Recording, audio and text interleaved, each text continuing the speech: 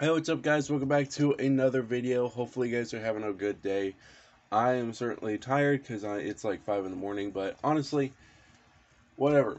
So today we're going to be looking at a brand new figure, and this is Steppenwolf from the new Justice League movie, which honestly, if you guys saw the movie, I would really like to know what you guys thought of it. Honestly, I absolutely loved that movie. Like, it was like, what, 4 hours long? I enjoyed every second of that movie. um Absolutely loved it more than the original. So glad they went back and did it. And um honestly, like, Steppenwolf was like such a forgettable character in the original, and with this version, absolutely loved it. So awesome. Really do love the way his style, like the way he looks, is just amazing. Um and I'm so glad we got him in figure form. Now, I would so love to collect all of the Justice League figures. There's like, you got like the main characters and a dark side, but I don't think I'll be able to. Um, but I would love to get maybe Batman and Superman and Darkseid, and those are probably the only ones I'd probably get. Which sucks, but I would absolutely love to have these guys. So, but we have here Steppenwolf. You can see him right here in the packaging. Now, packaging is not different than um, any of the other DC ones. So as you can see, we have the Batman one here, but as you can see, it is far bigger than the Batman one. Also, it's a pretty thick box. So if we just put that down, you can see you got the Justice League logo right there, 2021. You got Steppenwolf Justice League. You also have a very beautiful looking picture of him right here, and you also get some. Let's see if I can do this. Right, we're gonna do that. You also get some characters that you get as well. You get Aquaman, Batman, Cyborg, Flash, Superman. I is that it? I think there's a Wonder Woman as well, but I'm not sure. You also get Darkseid and Steppenwolf. I think the only ones I would get is Batman and or Batman, Superman, and Darkseid. Um, but yeah, on this side you pretty much get the DC multiverse. You get Steppenwolf right there. So, without further ado, let us get into this figure, and yeah, let's just see what he's all about and what issues I have to complain about. So, let's pop this bad boy off, put the box down, open them from that. Let's slide this bad boy out. Kinda. He's pretty big, so it's kind of awkward. There we go. Same thing with his axe. Alright. Let's set that down. And let's set this guy all up. And we'll take a closer look at him. Well, with Steppenwolf right here in front of us, he absolutely looks amazing. If we can get a better look at him with a little bit brighter light, he looks amazing. Absolutely love the way he looks. He's very, very shiny. Absolutely love it. Just the sculpting on him is just so good. He's such a awesome looking figure. Absolutely love just like pretty much a lot about him. The face does look absolutely gorgeous. The eyes are pretty much staring right at you. It's pretty good. Along with all the armor bits, really do love all the little spikes there. They could have been done a tiny bit better, but honestly, it does look really nice. But it does look super, super nice. Absolutely love the way it looks. Especially his hands. His hands look so weird. It's like 1, 2, 3, 4, 5, 7. I'm tired. um, he's got 7 fingers, which is super weird, but it does look really cool. honestly, just the way this guy looks is so amazing. Absolutely love it. But as you can see, he does have some problems. Well, number one of his problems is his feet. So, as you just saw, it's super hard to stand him up without his stand. And even with his stand, it's pretty difficult as well. But with these little toe bends, very odd place to have them. They're kind of loose, so trying to get him standing is kind of hard to do. Unless you get it just right, you probably could, but it does take a little bit of time. And honestly, that kind of sucks. Especially, what was he, like, 40 bucks? That's not too bad, but that is still a lot. And they should have did something a little bit better, but at least you do get a stand, so that's pretty okay. And it does help quite a bit, but not really that not really that much. So if you have him plugged in, you can kind of try your best to stand him up, but it doesn't really help really that much. His feet does not work that well.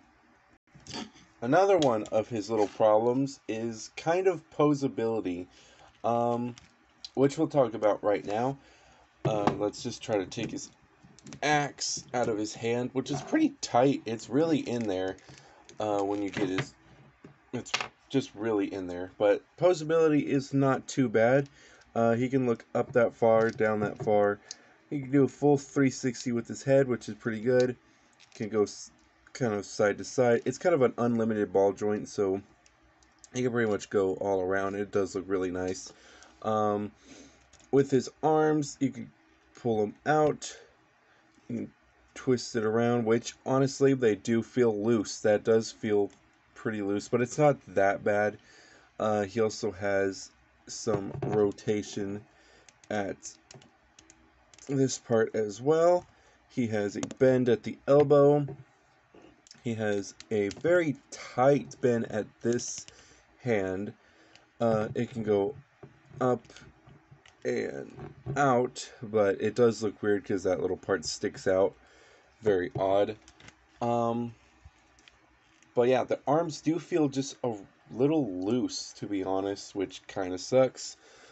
He does have a waist posability on both ends, right here and here. Trying to pose it is kind of hard because you do get this weird gap right in here, but that's not too bad because this does cover it up. The legs can move out pretty much that far, pretty much go back and forward, and there is a bend at the knee. For foot posability, you can go up and down, and there's not really a pivot at all with the foot. Which is like, okay, there's like no pivot at all, if you could see that. But yeah, it's pretty much just a hinge joint and a move and a side to side. There's no pivot at all. And he also has individual toe bends, which we did talk about. So the posability is not too bad. You can't really get him into crazy poses, and he does have very loose joints. He seems to have with his feet, with his arms, and that kind of sucks. But he does have some pretty...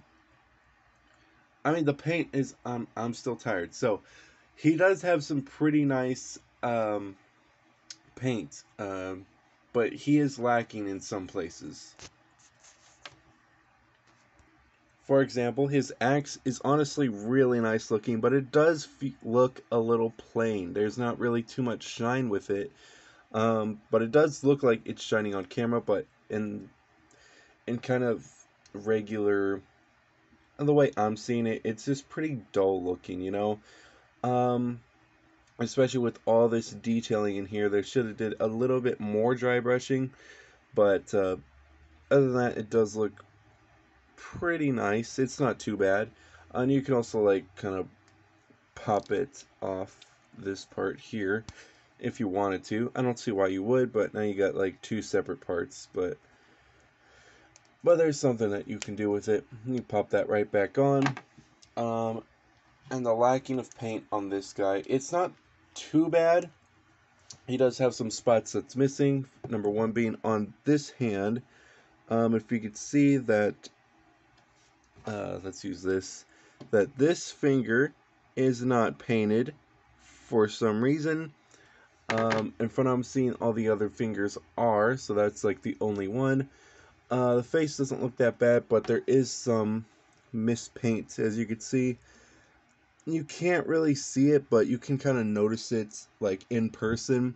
But he is missing some paint here at the cheek and a lot right here. It looks very plain. As you can see, there's like a difference between the paint here and the paint here.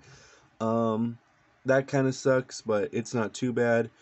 And they tried to do it with this one, but just kind of forgot about these little parts here. But they did paint this part right here.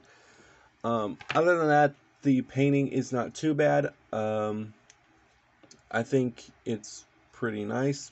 And another thing, which I kind of see why they went this way, but it does look a little off, is the spikes. The spikes are not even spikes, really. They're just little things sticking out, which is not too bad, because, I mean, if they were spikes, you'd probably be, like, stabbing yourself holding this guy.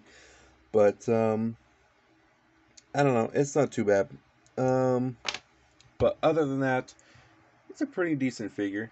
Getting them into poses is honestly not too bad, but it does kind of suck with the feet movability. So it's not really the best, to be honest. But once you get him into some nice poses, he pretty much does stay, but he probably will topple over soon. But he does look super nice looking. I think even with all his flaws, he does have a really nice presence. Absolutely do love the way he looks.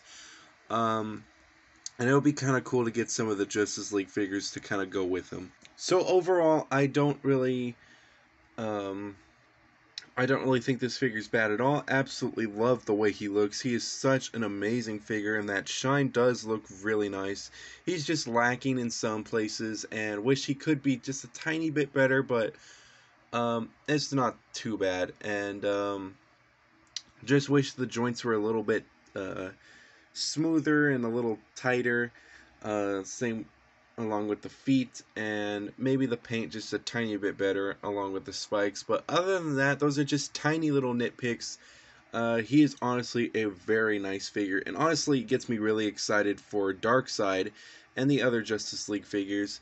But I do know that the McFarland toys are not really too best in quality. I mean, they look amazing, don't get me wrong, but just kind of like in posability wise, or in maybe paint, it's not too bad.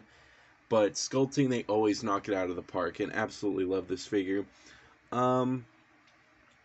Such a really, really nice figure. Again, absolutely love it. He also does come with his own little card here, which gives him which has the look from the back of the box on it. Does look super nice. And on the back he's got some files as well, just telling you more about him. But anyways, that's pretty much it for this video. Nothing really too much to talk about. Hopefully I'll get my hands on the Darkseid, and then maybe a Batman and Superman to go with him. But other than that, I do think that's pretty much it. And for height wise, he is pretty much bigger than the Doomslayer from Doom Eternal, and that's pretty cool. I don't have really anything else to compare him with right now. Don't have any Legends figures open, and I don't really feel like opening them right now, but he does look super nice. So, pretty much to wrap this up, absolutely love this figure. Such a very nice looking figure, just with the slight issues. And I think that's pretty much it. So, I want to thank you guys so much for watching. Hopefully you guys did find this kind of informative, I guess. Just let me know what you guys think of the movie and what you guys think of the figure overall. And if you do have this figure, tell me how yours is, because mine is not too bad, but I want to see if everyone else's has the same problems or worse. And if you are picking up the figure, hopefully this kind of helps you decide if it's the right choice or not. Honestly, I do think it's not too bad if you really do like the film, but he does have some problems. Just keep that in mind. And yeah, because I have seen there was two Steppenwolfs at my Target, and that's pretty much where you can find him at Target. Um, and his sculpting was pretty much the same, but this face, his cheekbones, one was more extended out than the other, so it did look a little off. So my guess is just try to find the best looking one, and hopefully it's not that bad. So hopefully you guys did enjoy this video, and I'll see you guys hopefully in maybe a Dark Side or Batman, Superman, we'll see. But hopefully you guys did enjoy, and I'll see you guys next time.